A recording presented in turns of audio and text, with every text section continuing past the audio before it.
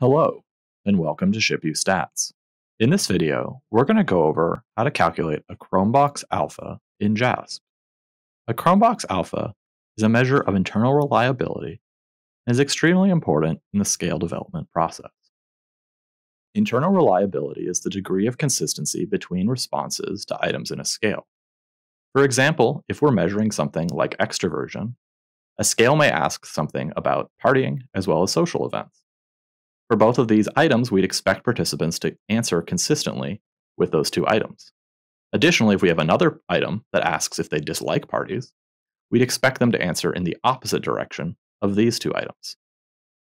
If participants do not respond consistently across these items, this is an example of poor internal reliability and the sign of a poor measurement tool. Good internal reliability alone does not signify that a scale is reliable, and there are many different ways of measuring internal reliability.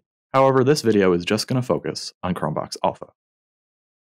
Cronbach Alpha values range from 1 to -1, with negative values generally indicating incorrect coding of your variables, such as a reverse-coded item that was not actually reverse-coded. Generally, researchers are hoping for higher Cronbach values, approaching 1. Values above 0.9 are generally preferred. However, values very close to 1, above 0.95, may signal some kind of redundancy in your scale. Generally, values below 0.7 are considered unacceptable. All right, let's go over to JASP and learn how to run a Cronbach Alpha.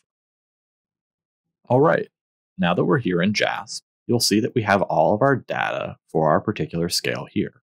In this case, this scale is the Beck's Depression Inventory, which is a 21-item scale that measures depression.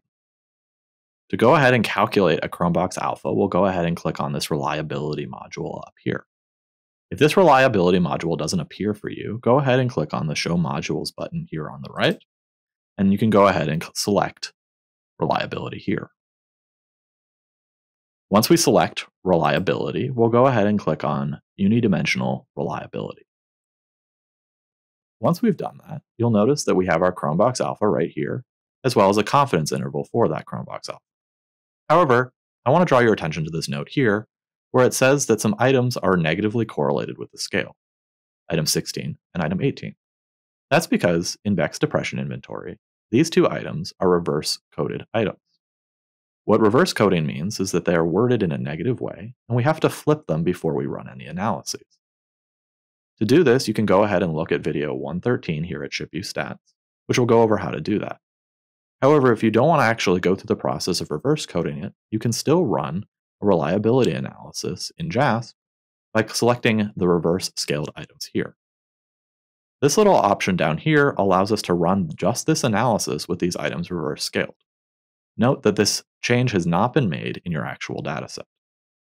So we'll go ahead and move over our items. And you'll notice that our Cronbach Alpha has changed up here.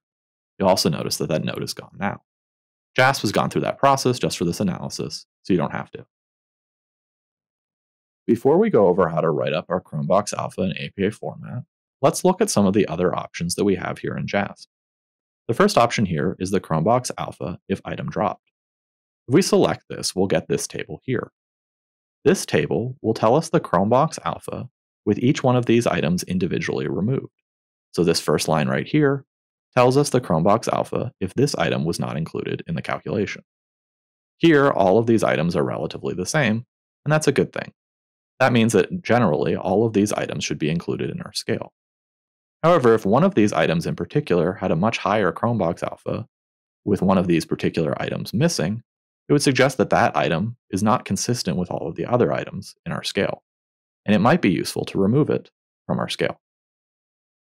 We can also select some other items here. The item rest correlation will tell us the correlation between that particular item and the rest of the scale. And then we also have our means and standard deviations for each of those items.